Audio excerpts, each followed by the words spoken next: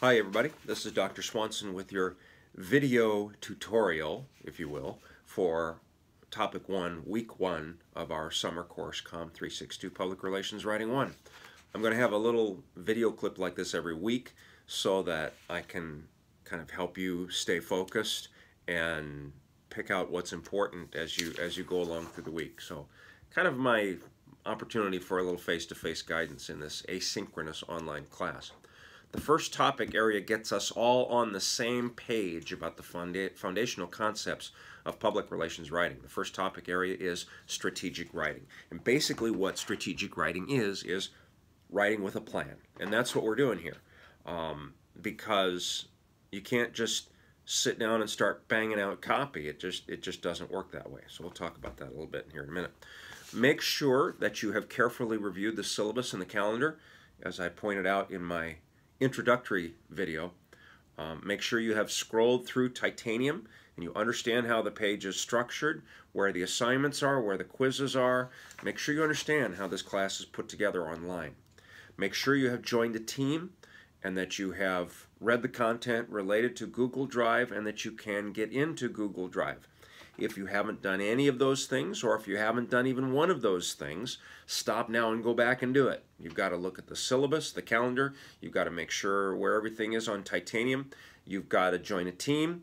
You've got to make sure that you understand how to get into Google Drive. Oh, and I also forgot Portfolium. You've got to make sure you look at the material about Portfolium, because all of that is the get up to speed information that you need to have for this class. So if you haven't done any of that stuff, stop now.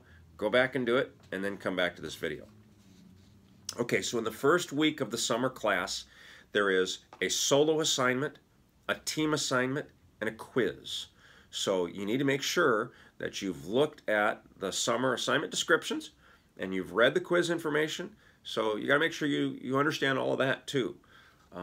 Because like I said in the introductory video, this class moves really fast, and there's a lot of material here. And you've got to be prepared to spend at least 10 hours a week, at least 4 days a week on this class, because there's that much content. And you're going to need to work through those readings in order to be able to master the concept skills that will allow you to practice the hands-on skills as you write the materials. The calendar shows, that's what the calendar page looks like. The calendar shows that some of the readings are required and some are optional. The ones that are grayed in here are optional. Of course, I think you ought to read them all, but the optional ones are not the real critical ones. It's the other ones that are critical, and the quiz questions will come from the other ones. So make sure you understand on the calendar what the different readings are and what's required. I also have supplementary materials in Titanium, and those show up here on the calendar as well, so that you know every week exactly what I expect you to be involved in. And then, of course, in Titanium itself, that's where all the material is. So for this, Topic 1, Week 1, everything that you need for Topic 1, Week 1 is right there in that one area.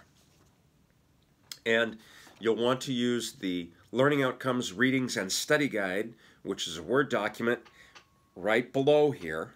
You'll want to use that to also make sure that you're up to speed on all that, because that document kind of ties everything together, and we'll follow the same format every week. So, you know, sometimes students accuse me of putting too much content on here. Gosh, Swanson, you put so much content on there. Well, that's because I want to make sure that you understand, and I spell it out a lot of different ways, and sometimes in the same semester I'll get students who will say, gosh, Swanson didn't have enough content on there. I was lost. Well, I'm trying to make it work for everybody. So anyhow, that's what we got. And I'd rather have too much content than not enough, because I want everybody to be following together through this very busy 5 weeks. And I don't want you to have any questions about what you need to do and when you need to do it. Okay. So enough of the introductory recap. Let's talk about this subject area, strategic writing. Strategic writing is writing with a plan. And I know I was a college student. I remember what that's like. You get an assignment and you go, oh, and then you sit down and go, and you start typing it out. back when I was a student typing it out, you go. That's typewriter stuff for those of you who've never seen a typewriter. So, and I know that that is the kind of the prevailing mindset of college students. You know, just sit down and bang it out. And I do not want you to do that in this class, because we're practicing for the profession here, and that's not how professionals do it. Strategic writing is writing with a plan. So this topic area is organized to get you thinking about an experience with the planning process when you write. So some of the things you need to think about: the organization you're writing for. Who am I writing for? You know, if you're putting out a news release, who am I? This organization that's putting out the news release, I'm writing it for them. Who is this organization? And how do I interact with them? And what does this organization value? And how does this organization make decisions? And you've got to understand who it is you're writing for. Because if you don't understand that, you're not going to be able to write in a way that syncs with their values. So that's really important. The audience or public that you're writing for, and what those people want and need. You know, that's a key part of public relations. These people that we are communicating to, you know, the ones out there, who are they? What do they know? What do they think? What are we trying to get them to say or do or believe? What do they already know? Are we trying to change their opinion or not change their opinion? All that kind of stuff is really important. And that's part of the strategic planning process. The technological means of disseminating the message. If you're writing something that's going to go on paper and be put in front of people, that's one thing. If you're writing something that's going to go on television, that's something else. Or radio, or internet. And we could subdivide internet. Is it going on a web page? Is it going on Facebook? Is it going on Instagram? You know, where is this going? Because the technological challenges also play into this. You don't write the same way for a memo that you write for social media. You don't write the same way for a memo that you write for a web page, or for a newspaper story, or a feature article, or whatever. So how are we disseminating this information? Because that will factor into all of this. The legal environment involved. What is legal to do is not always ethical. And what is ethical to do is not always legal. And sometimes things are neither legal nor ethical. But we won't talk about politics today. So that's something that has to be taken into consideration here. This first week we've got the YouTube animation on copyright and fair use. You know, the thing runs like 4 minutes, but it's really important, because that's the kind of stuff that gets people hung up. You know, let's say you're a PR student, you go out on an internship and the employer asks you to do something and to create some kind of document, and you just go to the web and you grab copy and you plug it down in this document, and whoo, I'm done. You've probably plagiarized. You've probably taken somebody else's intellectual property and represented it for the client. And that's not right. You know, can't do that. That's a legal problem. That's an ethical problem. Can't do that. So we PR people really have to think seriously about the legal and the ethical challenges. And you gotta put that hat on, that legal scholar's hat on, and go, am I going in the right direction here? And if you get that little sense that something might not be right, take your fingers off the keyboard, stop, call somebody, look it up, get some advice, do something, because you don't want to do anything that screws up the client, because you'll be out of a job.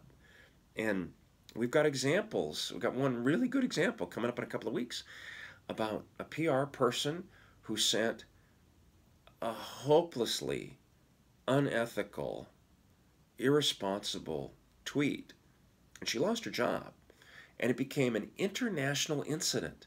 So, man, you just got to be really careful. Just got to be really careful. So the legal environment and the ethical challenges, very, very important. So even though you're going to be working on 2 assignments this week, 2 memos, an individual one and a team one, before we even really get into the depth of PR writing, you got to give these things some thought. What's this organization all about? Who am I writing to? What do they already know or not know? What do we need them to know? The technological challenges, the legal environment, the ethical environment, all that stuff is critical, because you don't want to make a stupid mistake and find yourself out of a job. And I've seen it happen to a lot of people, and you don't want to be one of those people. So all that's addressed in in topic 1. Make sure that you read the Learning Outcomes Readings and Study Guide, the thing that's linked right down here, and let that be a guide to your preparation in this area. Your solo assignment this week is the coworker memo. This will allow you to practice the steps for good writing that are shown in the chapter readings this week. Because writing is a process. You don't just sit down and bang it out. Writing is a step-by-step process. And maybe you've never thought of it this way before. Good. You're going to be thinking about that. You're going to be thinking about that way now. And I hope that for the rest of your career, when you sit down and write, you think about those steps, because you don't just do it. So that's your solo assignment, the coworker memo. And then the team assignment is the civility memo. This will allow you to practice a little basic research skills, and it will help you get practice in taking a very complex subject and boiling it down to the simplest terms to get people to understand. And that's something that's really important in PR. And if you're a really good PR person, you can take even the most complex subject and boil it down to very simple, persuasive terms that people will understand. And if you can do that, you will always have a job. And something else that I will tell you too, if you can write well across a variety of media, you will always have a job. In all of my years as an adult in the workplace, I have never been out of work because I can write. And I've always been able to get a job writing. And several of the jobs I got in the past that I really wasn't qualified for, I got because somebody knew somebody who knew that I was a really good writer. And that's how I got my job in television. I had not worked in television, and I was hired to be a news assignments manager for a top 50 TV station because I could write. I knew how to write. And so they took a chance on this guy who had worked in newspapers and radio and never worked in TV. I got my first job in a PR agency because they knew I could write, because I showed them clips of what I had done as a journalist. Here's a little secret. I have never taken an undergraduate public relations course. Never. I never took a PR course in college, which allows you to say now, well, he is wildly unqualified because he's teaching PR. No. My area of expertise was broadcast journalism. That's the world I came out of. And I got into public relations because I could write. I was a journalist. I understood the media. I knew how to interview people, how to do research, how to gather facts, how to present a compelling story. That's how I got my job in PR.